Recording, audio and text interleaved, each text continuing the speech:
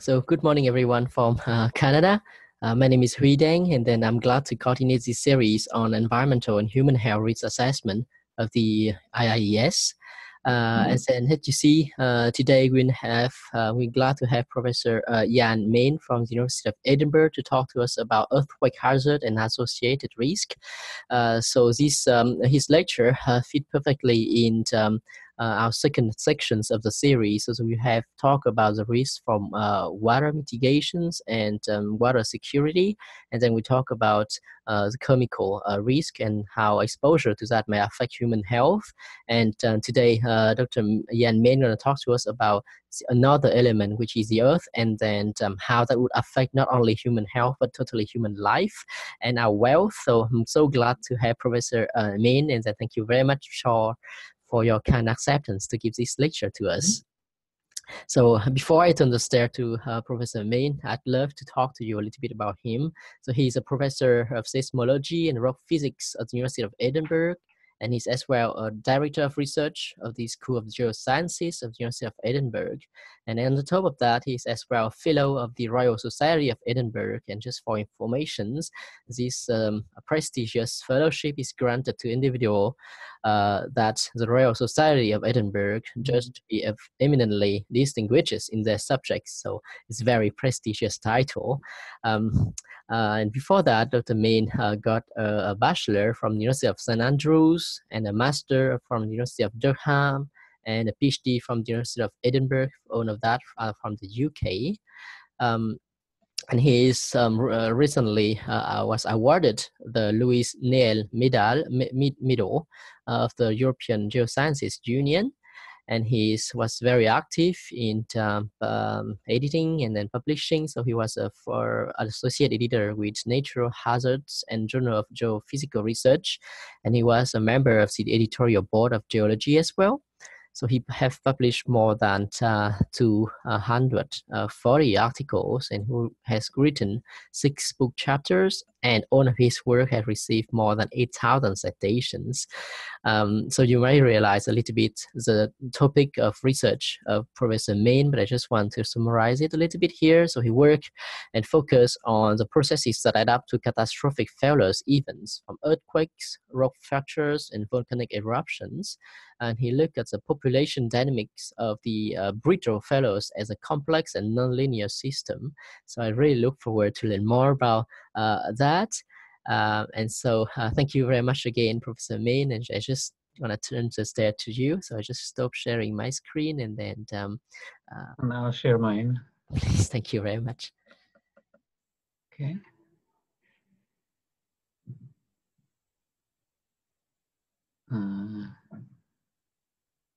Oops. Can you see this? Is that showing okay? Yeah, we're seeing okay. Yeah, could you just turn it on into the presenter mode, and then we'd see them better. How do I do that? Present display settings, swap presenter view. Is this it? Yeah, perfect. Yeah, right, okay. Thank you very much. Thanks very much for that slightly over-flattering introduction. I don't think all of those publications are refereed in international journals. I think there's quite a few abstracts in there. It's a bit less than what you said. So yeah, well, welcome everyone. I'm going to be speaking about earthquake hazard and associated risk from my office here in the University of Edinburgh, where I work. It's a bit of a cold day outside, but it's nice to be in. So here's an example of the kind of damage that earthquakes can cause.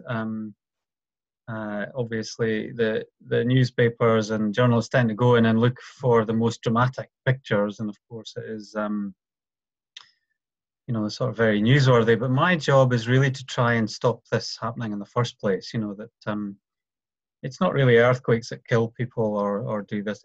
It's buildings, it's infrastructure, and that is something that we can change. We cannot really change the fact that earthquakes occur.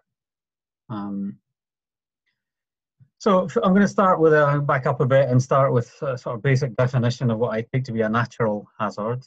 A natural hazard is a natural phenomenon that might have a negative effect on people or the environment. So the environment, society is inherently tied up with the definition of what a hazard is. So it's impossible to talk about hazard without involving, you know, our kind of human society and people and individuals, as well as communities. And a lot of geophysics, I work primarily on earthquake hazard, but it also has consequent effects, for example, triggering landslides, for example, in the Nepal earthquake 3 years ago, or tsunami, for example, in the 2004 Boxing Day earthquake and tsunami in Indonesia near Banda Aceh.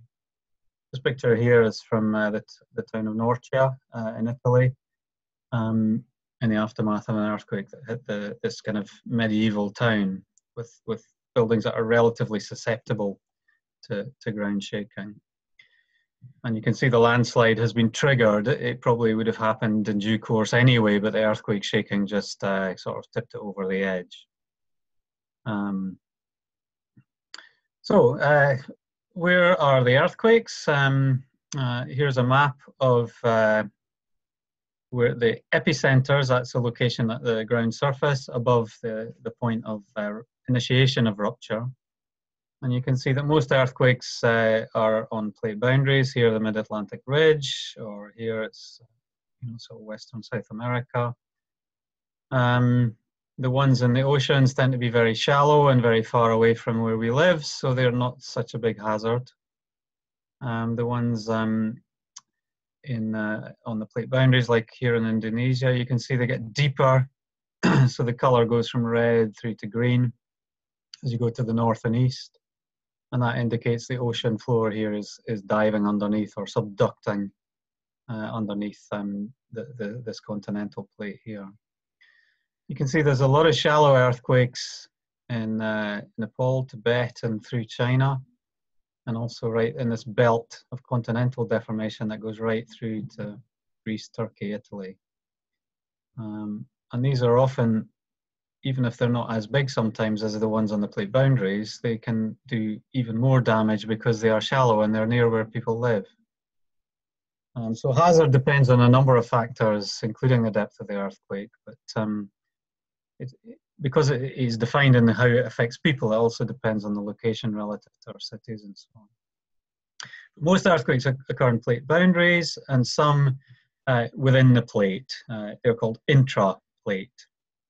And they're mostly on passive margins or failed rift arms. So we have some events that are really quite far from zones of continental deformation, but they are remembering the history. Even in the UK, look here, there's one. They're remembering the history of tectonic events and their persistent weaknesses in the crust.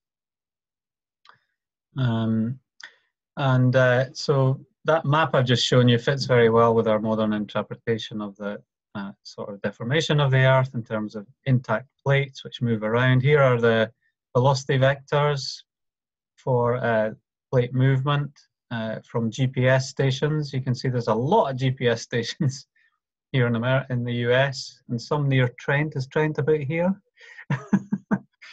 And you can see that these define a kind of rotational deformation, because when you move things around on a sphere, you get rotation. Okay, when you move things on a map, it's just, you know, straight lines, but you can see there's this kind of rotation around a pole.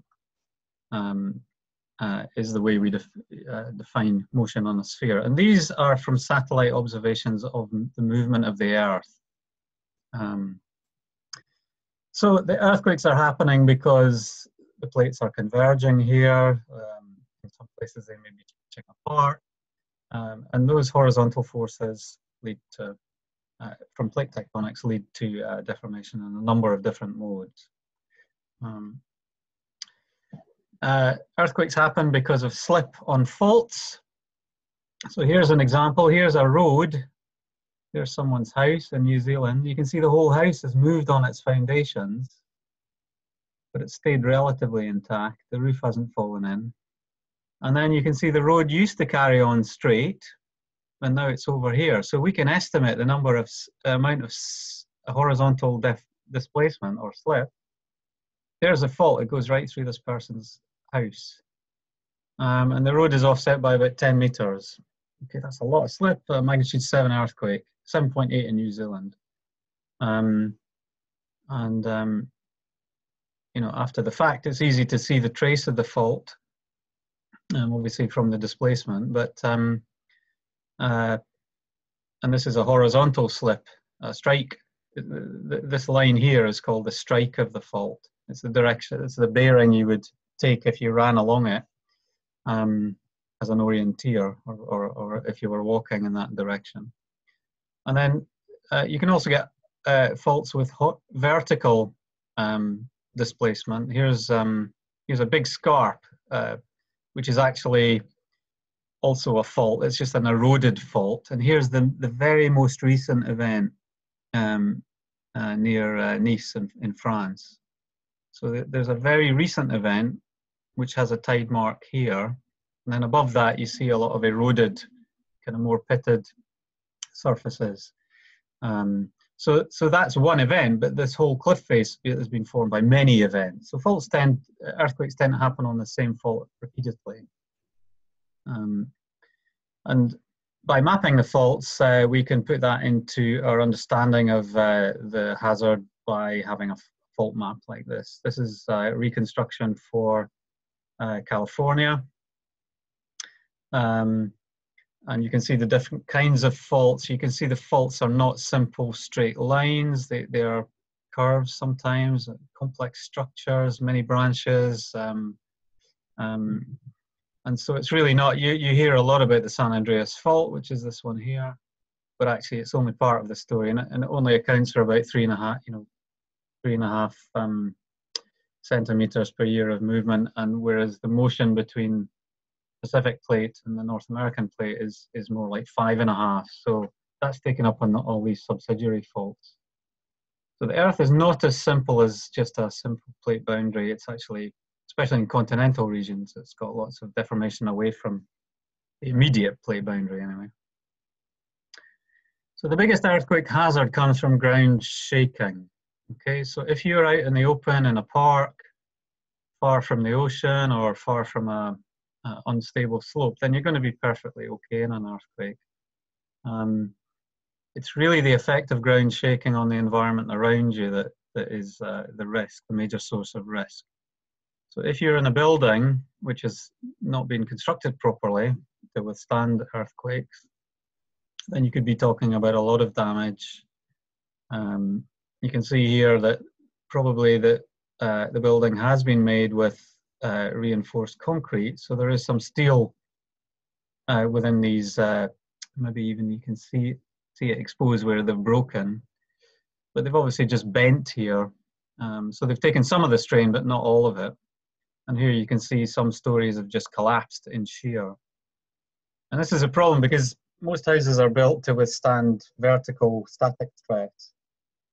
Okay, but during an earthquake, there's horizontal motion. There's like pendulum motion, which this house has succumbed to, like this. And then there's twisting motions. And most buildings are just not built to take that sort of three-dimensional sort of stress. If you look at the beams above your head, you'll find that they're much weaker than the walls, for example. So the horizontal stresses are the ones largely which cause this kind of damage. And you can see the shear here in this example in China, I think it is, where there's been shear like this, and the building's not been able to withstand that. That's a Taiwan earthquake. It was in Taiwan, and this is this is in an area, Northridge in California, where there was a building design code, but obviously, and obviously there'd been some reinforcement and kind of accounting for ground shaking, but just not enough in this case. Possibly because of some local factor that the individuals weren't aware of. And then these are examples of consequent effect. Here's a landslide triggered by an earthquake. Obviously, that's a risk if you're driving. This is in Japan, the Kumamoto earthquake. This picture here shows a phenomenon called liquefaction. So if you take a soil which is wet and you shake it very vigorously, then you can generate very high pore pressures in the porosity of the sediment. So what happens then is that the rock becomes effectively a liquid on the wavelength of the seismic wave. So although you can stand on the Earth, it's shaking so hard and the pore pressure inside it is so large that effectively as a bulk, it acts as a kind of liquid. And you can see that these buildings have just sunk into the kind of liquefied mud and soil. So they haven't been shaken and damaged sufficiently. They've just kind of sunk into the ground and tilted as a consequence, come off their foundations. So that's another risk, is liquefaction. It's a local effect. You can see these buildings here are okay. So it just depends on the local soil condition. And then, of course, the biggest consequent risk that's affected people in recent times is the 2011 Tohoku earthquake, which killed about 18,000 people, mostly in the tsunami. Almost no one was killed in the actual earthquake shaking itself, which shows how seriously that aspect is taken in Japan. So that was a big success that so few people were affected directly by the earthquake. But obviously the main risk turned out to be the tsunami, which overtopped the sea defenses, as you can see here. So we're going to be talking about so these are the things that are presented to us by the environment. How do we actually sort of defend ourselves against the risks that they pose? They're not going to go away, but we can change our behavior, what we do. And this is the notion of hazard estimation, quantitative hazard estimation. So what we do in this is we imagine that all of the past earthquakes and faults and the behavior that we've observed is going to carry on into the future, just like it did in the past. That's a basic tenet of much of geology, the principle that the past is the key to the present and the future. So, and by doing that, by adding everything together, then we have a hazard which is forecast to not change in time. So we look at the best estimate of the likelihood over many centuries or decades or the lifetime of a building, but it's over a very long time. We don't worry so much about what happens in a short time, because we can have clusters of earthquakes, and we worry about them, but separately. For building design, this is what we do. We do the time-independent seismic hazard. So first of all, we characterize if this is my house, we characterize where the epicenters are, like in the maps that I showed you above, area, source. We might know there are some faults, like the ones I showed you before, and we know how far away they are from my house. And then when we look at how often earthquakes occur on these epicenters and these faults, we can construct a histogram, a frequency of occurrence versus the magnitude of the event. So magnitude is just the maximum amplitude of the ground vibration corrected back to the source, corrected for attenuation or the decay in amplitude with distance. And what we find is that there's not very many big events and there's a lot of small events, and we always find this kind of recurrence relation. Recurrence just means we expect earthquakes to happen again, like on that fault that I showed you with the vertical displacement. And then we have to say, well, if there's an earthquake here, how much shaking am I going to have in my house? So we have some data on some metric of the ground motion. Here it's the peak acceleration. We often use acceleration in developing seismic hazard maps because acceleration is proportional to the force on a building.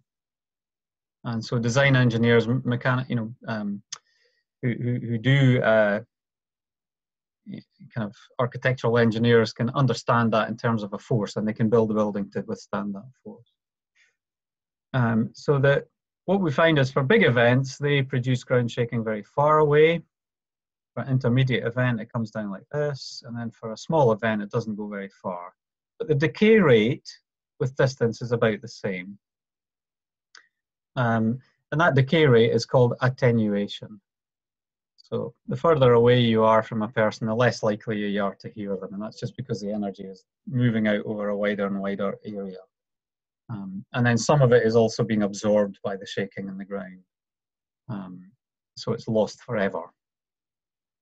And then we put all of these three things together to get a net probability of exceedance as a function of ground acceleration at my house, at this one site. And that's a curve. And it really, because we don't just want the frequency magnitude relation. That isn't enough to tell us what the shaking is going to be. We have to put it through the attenuation relation to get how likely my house is to be shook at some level.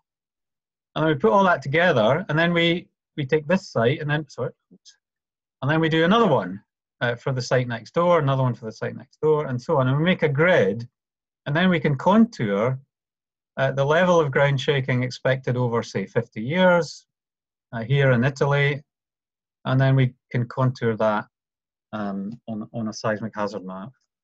And here you can see that the biggest seismic hazard is here in southeast Sicily, and then it goes up the Calabrian Arc, the mountains here in Calabria, and then up the Apennines.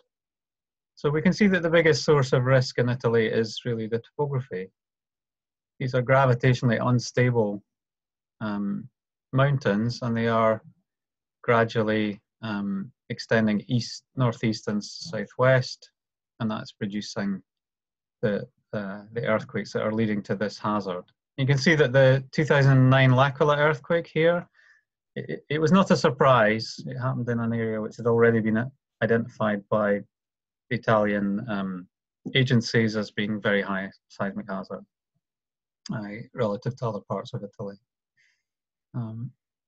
Okay, so this gives the local authorities, the people with power, the information they need to set building design codes.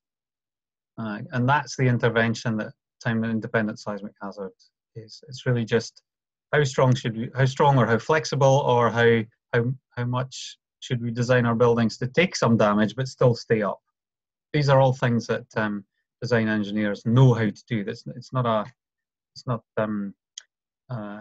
You know, there's plenty of solutions to that problem without any more research, although more research is always good.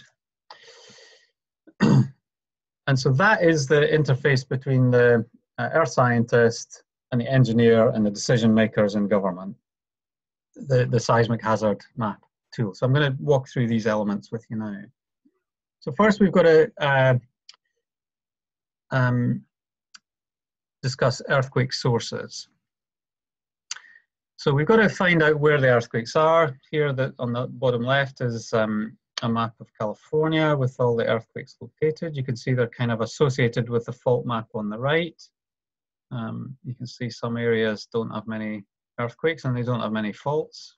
And there's the odd surprise where there's events but there's no fault map. Because we can only map the faults that break the surface of the earth. So we might be missing some in this picture. So we find the earthquakes, we locate them, get their magnitudes, we map the faults. Neotectonic just means the faults have been active in the last 10,000 years. So we can see that in the sediments, the recent sediments that have been put down. And we can go to space and look for the strain. We can find out where bits of the earth which are deforming more rapidly than others. But then we might not have all the events. So an earthquake catalogue might not have the biggest event in it already. This is a big problem if you're going to do seismic hazard estimation, because it means you don't have all the data you really would like. We've only got on the order of 100 years of instrumental data from seismographs. We've got maybe a few thousand years of historical data, exceptionally in places like China where they've been recording in writing for these natural events for a long time. And then we've got about 10,000 years of the kind of recent geological record. And another factor is that not all of these faults will always produce earthquakes. Some of them just slide very stationary way past each other, very quietly. They don't produce earthquakes. And then other times the strain is locked into the fault and it suddenly slips when it exceeds some critical strain. And that's what produces the earthquake. It's this kind of sudden rupture. And then we've got our sources, and if they're not if the events are not located on faults like they are here in the UK, we have a problem because we don't have many surface faults which are active now, but we do have earthquakes. They're not that big. They go up to maybe 5.5 on land and then up to maybe 6 or so offshore up here in the North Sea. But they're kind of more or less distributed around the place. So what we do in this case, we don't associate them with faults, but we associate them with zones. So we draw kind of zones that are based on the kind of, these are tectonic markers for past geological events. And we make a sort of zoning scheme, and then we do the analysis of the frequency magnitude relation from those. And here's an example of where we've collected all the magnitudes, we've collected, and then we count them. And we plot the histogram of the log. We use the base 10 because Charles Richter defined magnitudes to the base 10. So we use the same logarithmic unit on the y-axis here. And then we plot the results, and to a very good approximation, that is a straight line. And because we're plotting log versus linear magnitude, that means that is an exponential relationship. So this is called the Gutenberg-Richter law, because they were the first people to discover this for magnitudes. And that states that the log to the base 10 of the frequency of occurrence within a magnitude bin or increment is some constant a, which is the intercept on the magnitude equals 0 axis, on the y-axis when magnitude is 0, and then minus b, which is the slope of this line, times magnitude. And typically this slope is 1. So you can see that you go from 3 down to 1, and at the same time you go from about 4.5 to 6.5 on the x-axis. So that slope is exactly 1, or this is 45-degree kind of angle here. And that's very common, you know, pretty much anywhere in the world. So this is an aspect of earthquake hazard that's relatively predictable. That the relative sizes of earthquakes in different places are kind of in the same proportion.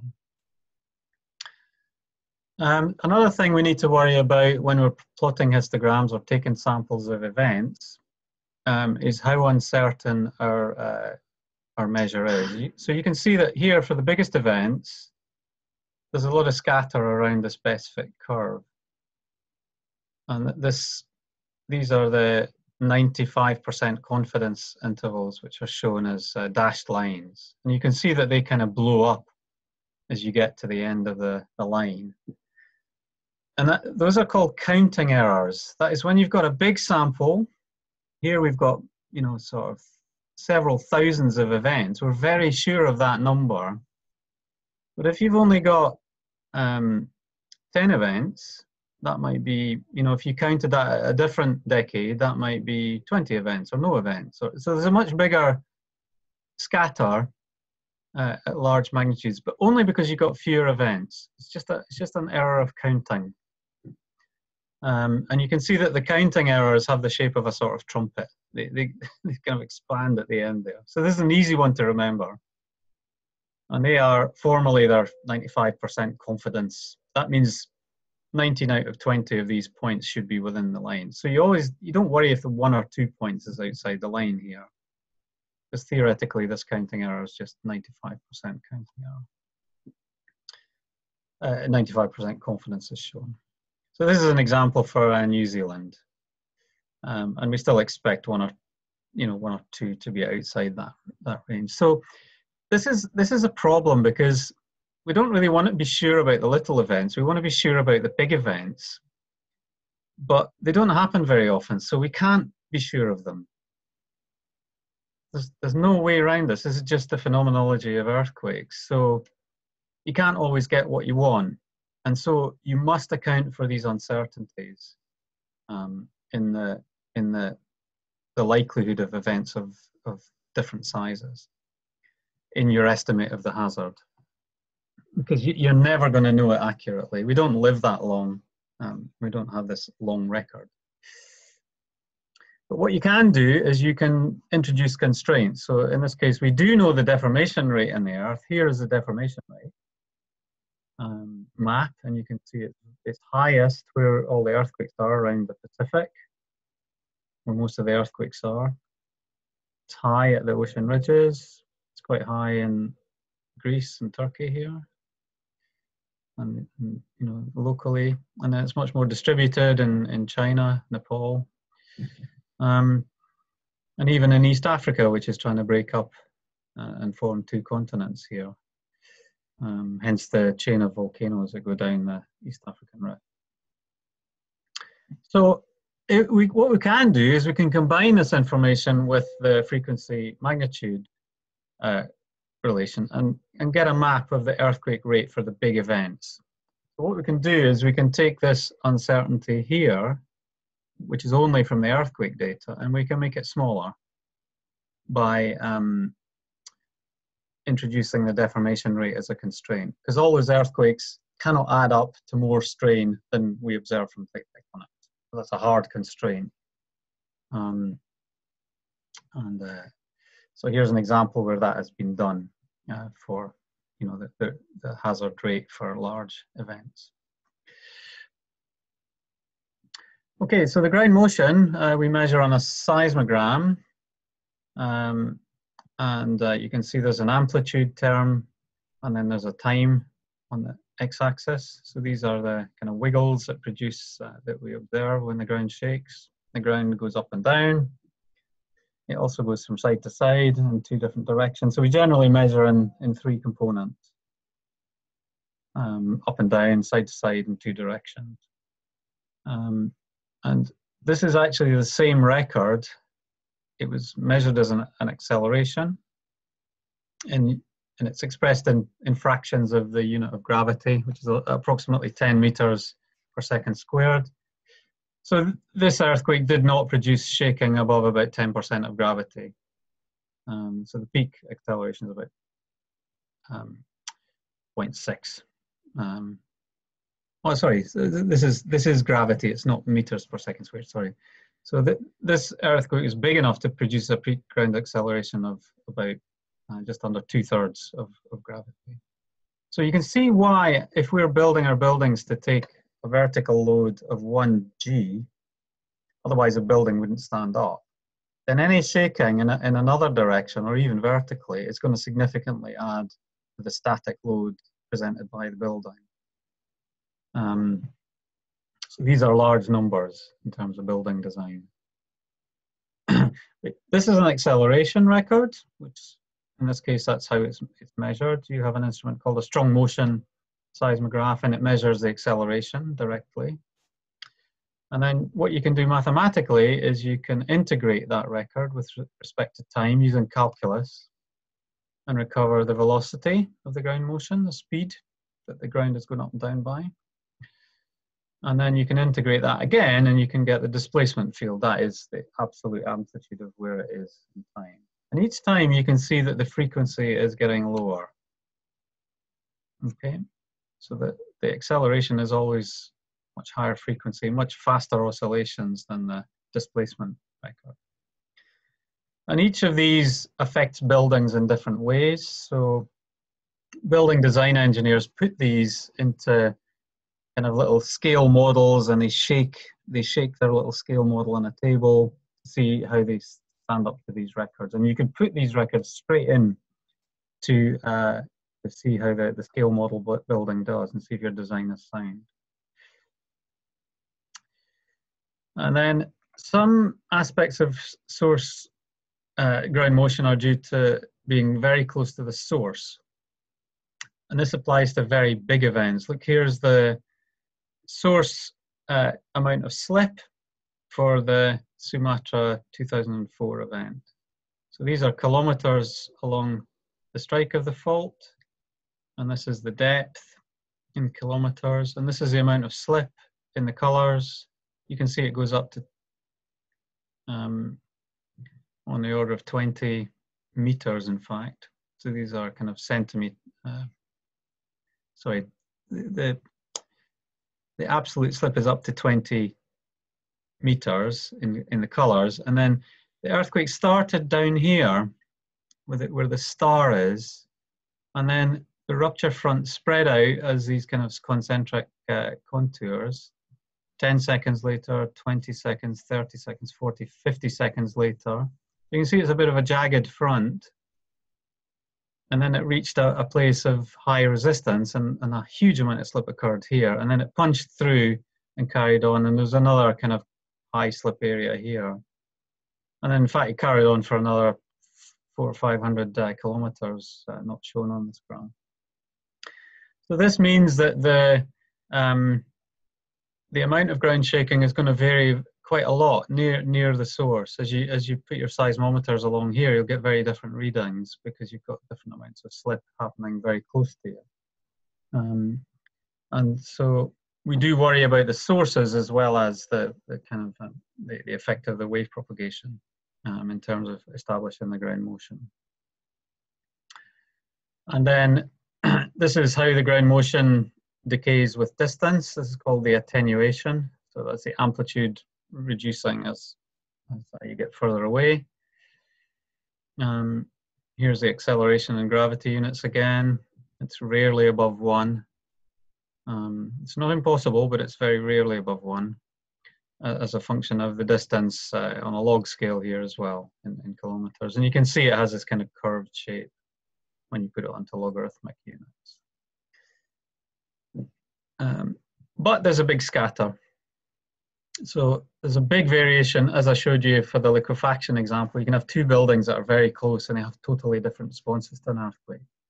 And that's just because of maybe the building itself or the ground motion. In this case, it's just the ground motion, which is varying very much on a small distance because of the differences in the site. So we must quantify. This is another source of uncertainty that we must quantify. And the scatter is because of geology is complicated, so you've got lots of scattering in the wave field itself, focusing effects, sort of resonance effects in the soil column that can lead to liquefaction and so on. And you can see that the attenuation varies from place to place in this map of, these are the locations where people reported feeling an earthquake to the USGS website. There's 2 events of round about the same size. This one was in central Virginia. This was in central California. And you can see that in the West Coast, the number of people feeling the earthquake and reporting it on their computer, it produces quite a small area, whereas in the East Coast, it's massive, right up to Canada. So what this means is that the rate of decay in this curve is much quicker for California than it is for Eastern United States. So we have to, it's not all about where the earthquakes are and how big they are. It's also about how the Earth transmits that energy and how much is absorbed. So although California has a high hazard, it's very good at absorbing that energy and in all this complex kind of fault system. So it's got a way of muffling the amplitude. And then the final thing is site effects. This is a Loma Prieta earthquake. And in this Susan Hawkes paper in Nature, she showed significant amplification of the ground shaking and poorly consolidated low shear wave velocity sediments. So that means, if you look at these curves here, the darker line is smaller than the lighter line, which has these 2 great big peaks. So they are resonance. So the solid rock underneath the sediments is shaking by a smaller amount than the sediments. So the sediments have gone into resonance, and you can see the harmonics here. You can see this frequency is roughly double that frequency. In the same way as if you took a note from a violin, you would see these harmonics, these kind of natural frequencies that are excited by deformation, high frequency deformation. Okay, so that is a risk which is really controlled by where your building is, in some ways more than the actual shaking itself. So this is something, but this is in a way something that you can predict in advance. You can go to your building site and you can do a test to find out these resonances without waiting for an earthquake. So that's one way of protecting yourself, is to go find out how susceptible the ground is naturally to ground shaking. And then we put all this together. So we combine the expected ground motion from all the sources. We make a composite plot of the probability of occurrence for a given level of ground shaking. We have to pick the ground shaking measure that we think is important, and largely that's down to the design engineer. Is it going to be displacement, velocity, acceleration? Is it going to be the peak value? Is it going to be some average of the wave train? Is it going to be the duration of the event? The longer events go on, the cyclic load, the more susceptible a building will be to failure. And then, as I've said, I've kind of emphasized really, how do we account for uncertainties? That's really important. And then finally, and this is not a decision for scientists to make, you have a curve here, probability exceedance of some level of ground acceleration, which does not go to zero, right? It never goes to zero. So you cannot afford to make everything safe 100%, okay? Because you have some limit. And so you have to pick a metric, a probability of exceedance, that you're going to live with as a risk, compared to other risks, like being killed or injured in a car crash, or some cost, like it's going to cost this amount, and do we do that, or do we spend more money on a CT scanner for the hospital? So this decision is always an economic one. It's not one that scientists should really make. The scientist's job is to produce the curve, to produce the map, but really it's down to the elected, the kind of the governmental authority, or someone delegated from that to make these decisions. People in charge. And so some decision is made as to what is an acceptable risk. And that decision, in this case, has gone here. It's just a theoretical example, but that horizontal green line is what was considered, that's the thing we're going to map, and then form our building design codes. And this acceleration here is the result. So this is what is plotted. We don't actually plot the probability, we plot the probability of exceedance at some level of ground shaking, at different levels of ground shaking for a given probability. And that's usually, it may be on the order of a 10% chance in 50 years might be one choice, but that's a choice made by the actual operational needs in terms of the average lifetime of a building or some other factor, which is not to do with the earthquake process. So this is a big question, this last question here. How do we decide on an appropriate acceptable hazard? And by we, I mean society. I don't mean the scientists, because really that should be done independently from the scientific input. And then this is the result. Here's two examples. Here's one for California on the left. You can see it's very much informed by the fault map, as well as the location of the events. And here's one for the whole of the US. And you can see that the contours are much closer together in the west than the east because of this difference in attenuation. And what's plotted here is your chosen hazard threshold. So you pick your horizontal green line and you map the acceleration you expect at that level of probability. So these contours are all in level of ground shaking expected. So here is just what I said actually. It's a peak acceleration in the horizontal direction with a 10% probability of being exceeded in the next 50 years as a function of position. So this is Alaska here. There was an event down here last week near Anchorage. This is Hawaii. And then you can see that this has been smoothed quite a lot. fairly smooth. Any contouring algorithm smooths the data to some extent. And again, you can notice a different hazard in the eastern, the western United States. Some due to more earthquakes and some due to a slower attenuation. And then, so we're now going to, now that we've sort of defined how we do a hazard map, we need to think of what else is important. And the first thing that's important for earthquakes is really the vulnerability of the structures. And if you look up the dictionary, the vulnerability is the inability of a system or a unit. So it's not just one building, it could be an infrastructure like a road or a network of roads, or it could even in the modern day be a network, a computer network or a power network.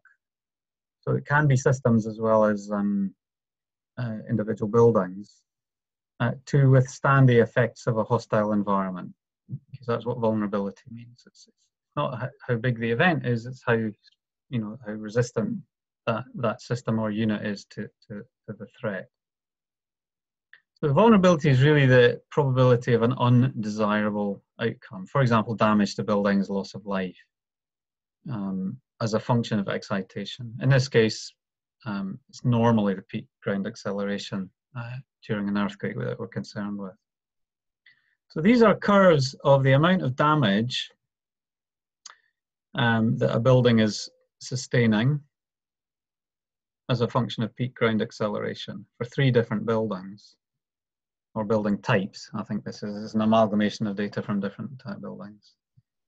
And it really, there's no pattern in these data.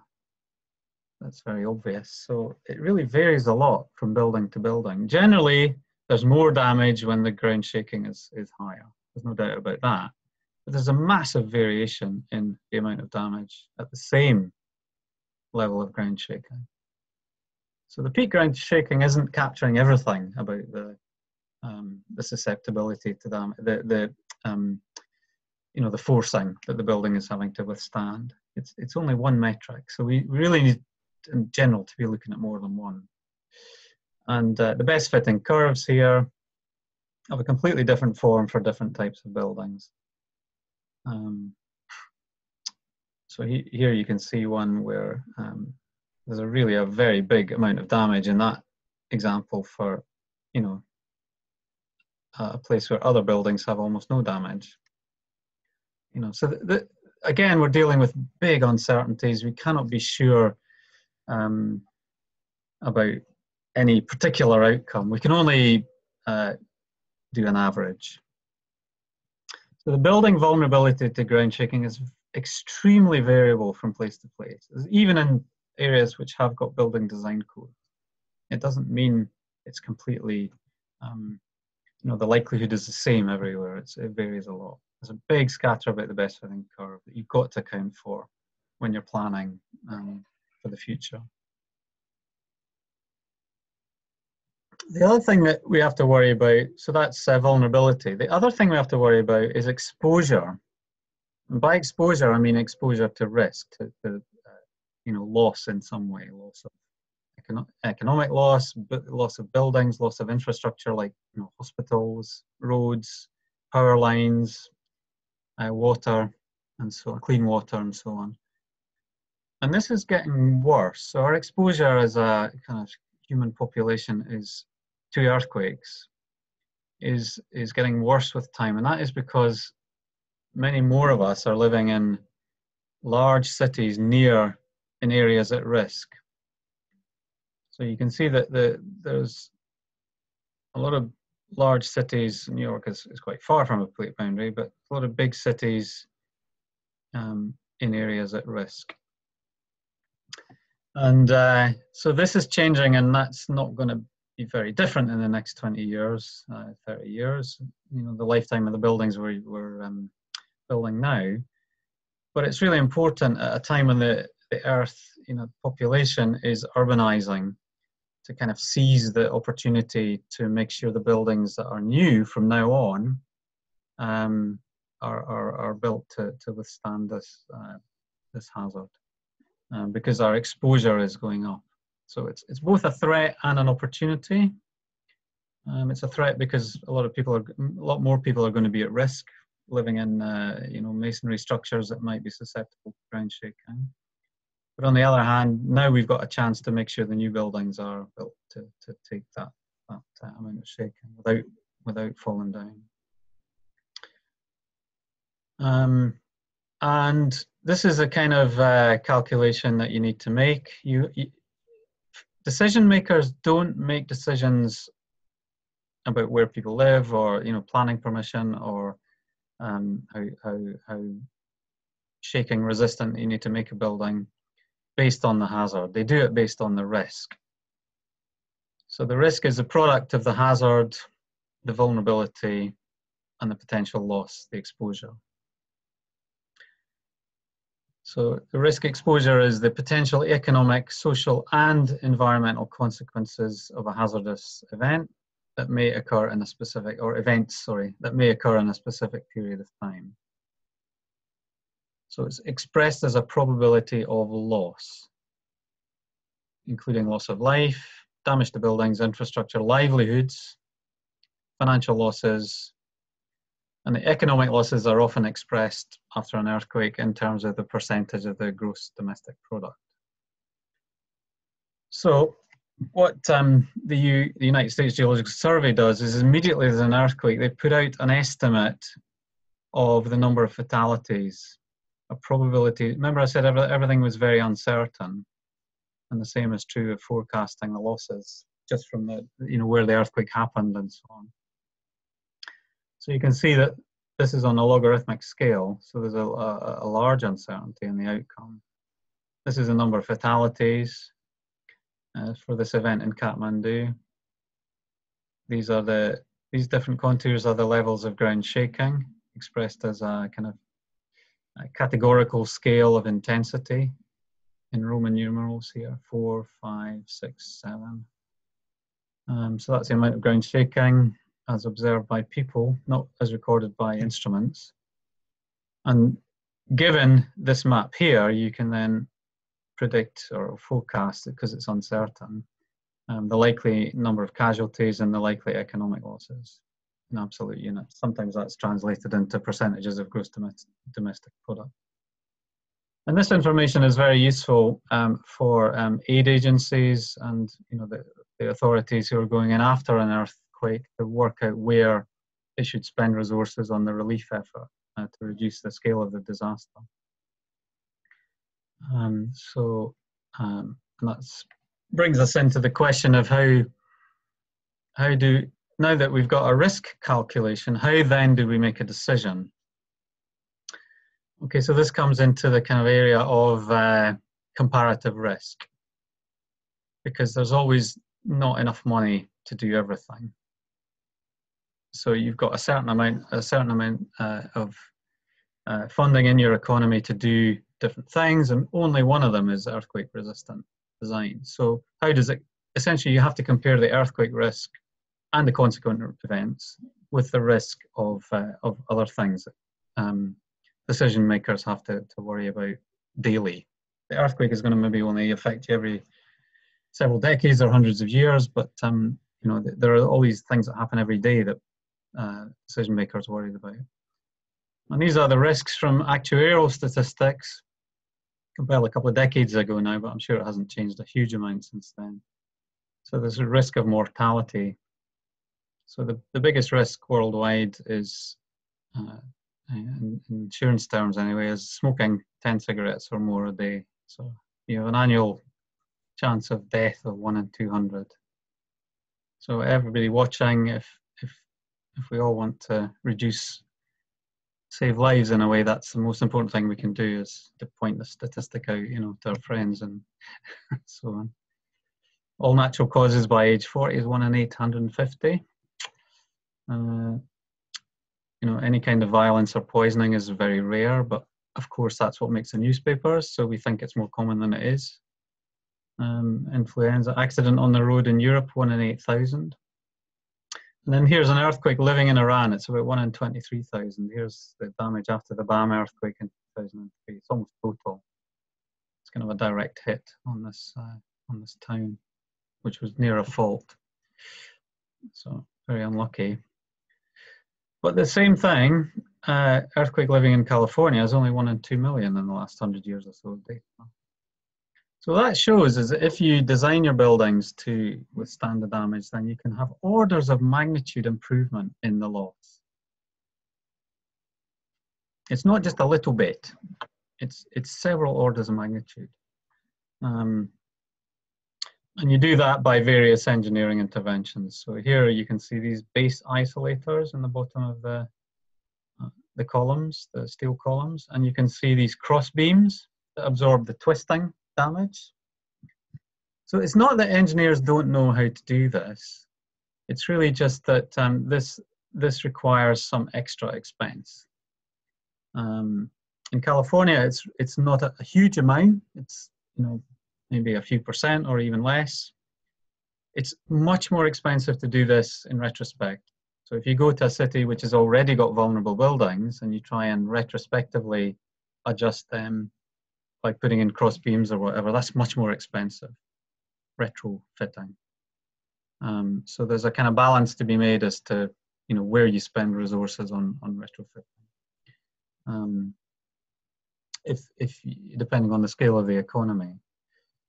But this is the way we need to present our information, really, if we want to have a kind of effect aside from improving things out in the field. The hazard is a necessary step, but really it's only when you got to the point of quantifying the risk that we can kind of allow decision makers to make relative choices between different alternatives and which risks are more important in different parts of the world. And if you want to read a bit more about this, there's a very good book by Leon Reiter, published a while ago, 1990, on probabilistic seismic hazard analysis. And then more recently, there was a review of operational earthquake forecasting, which also includes what you do when you have swarms and clusters of events and the hazard rate is actually changing on a short time scale. This is nothing to do with what you do with buildings, but it's to do with maybe people being aware of the risks compared to some of the other risks that they're exposed to as part of the normal life, let's say. But that's all I have, so I'll hand back to the chair. Thank you very much for listening. Thank you very much, Professor Min, for this very interesting talk, and then we learned a lot about earthquakes. So we may have a couple of minutes, some time for questions. Oh, sorry. If some of our students or attendants may have to ask Professor Min. I may start with my first questions. Yeah. So we know a little bit where there's more risk of earthquakes to happen, and what would be the international effort to try to control that and to help countries like Indonesia? A couple of months ago, they got hit by these earthquakes and then liquefaction of the soil. So what is international effort and community to be able to monitor and help and predict that, and then control and prevent that?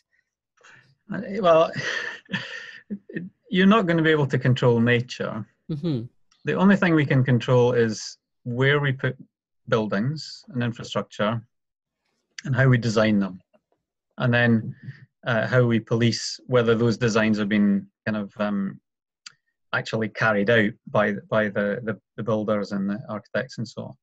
So we can't change the risk.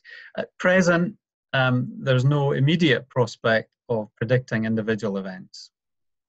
So all of the material I showed today is based on estimating the likelihood of a population. So you don't say this earthquake is going to happen tomorrow at 5 o'clock in this location, because we're nowhere near being able to do that.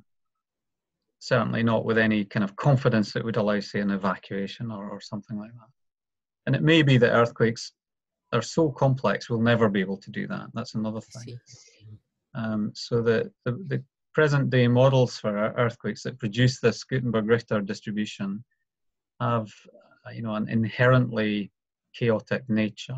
In other words, you might be able to predict times when it's forecast when it's more likely, but nothing like a deterministic forecast.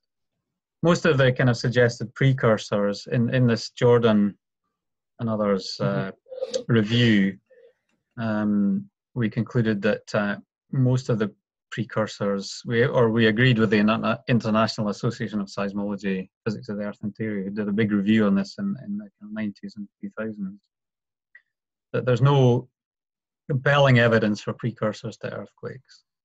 And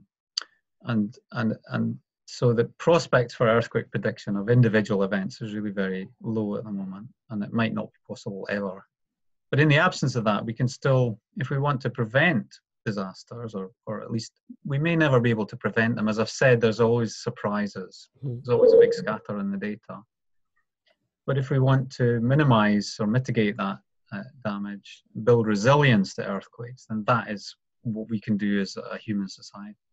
And it has to be done by society. It cannot just be done by scientists pushing out information. It has to be that you work with people on the ground. So more and more, we're finding, certainly within our group in Edinburgh, we're working much more on the ground with people than we used to. You know, we're involving local stakeholders in things like a tsunami evacuation plan. We're giving the information, but obviously they're designing the systems, they're designing how you communicate that information to different kinds of groups in a way that, you know, we can check that that's a reasonable thing, but we're not going to sort of really do that for the group, because it depends so much on as I've shown, the risk calculation depends on so much on what other risks there are in that local area, you know. Yeah. So I would say that if you want to improve things, then, you know, as a scientist, talk to people, talk to engineers, talk to decision makers, you know, work with them, more understand the problems, but keep away from the decisions. Scientists should not be making these decisions because you don't have the information on what is, you know, like the best way to spend a finite kind of resource, you know, when there's competing demands for that, you know, that are much more pressing to people's everyday needs. So that kind of dialogue, engagement, co-production of knowledge, very much we work with local people, and we involve social scientists now, you know, like how do societies respond to threats and so on, and especially about communication issues. And we essentially support decision makers. We don't get involved in making the decisions. The Lombok earthquake was obviously not unexpected. You know, obviously the plate tectonics of the area is well understood. It wasn't a surprising event. There was some additional damage caused by the tsunami because of the kind of coastline, the shape of the coastline, which again could have been foreseen in prospect if models were run. I'm sure they were actually. But in the end, it comes down to local decisions about where we live and the kind of the amount of strengthening and sort of resilience that we build into buildings and our infrastructure that we can control. We can control that, but it's always a decision based on, you know, weighing up other factors. Awesome. Thank you very much for your elaborations. I just wonder if there's any other questions from the audience. If not, I have a second one, please. Okay.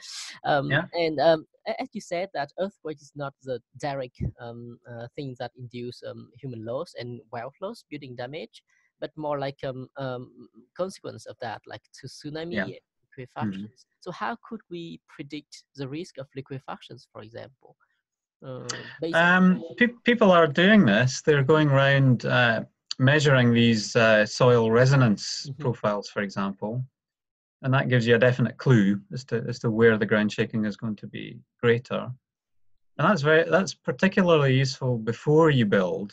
So you go into, you know, an alluvial plain which is nice and flat, where the developers want to put the buildings, or the town council wants to put the building.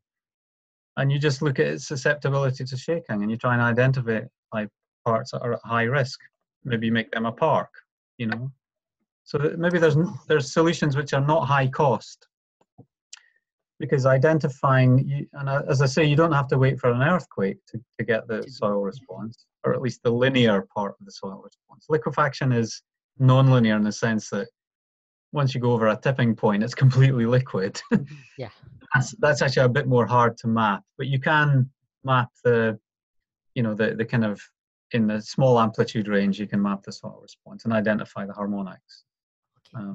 which often are what cause the damage. It's kind of very amplified kind of resonances in the soil column. That can turn 0.2G into 0.6G. So suddenly you're a very high level of shaking. But that can be done ahead of time. You don't have to wait for the earthquakes, and you can do it before you start building the foundations. Yeah, of course. Yeah. Awesome. Thank you very much. Any last questions? If not, I mean, if you have any question later on, you can just transfer to me, and I may transfer to Professor Main later on.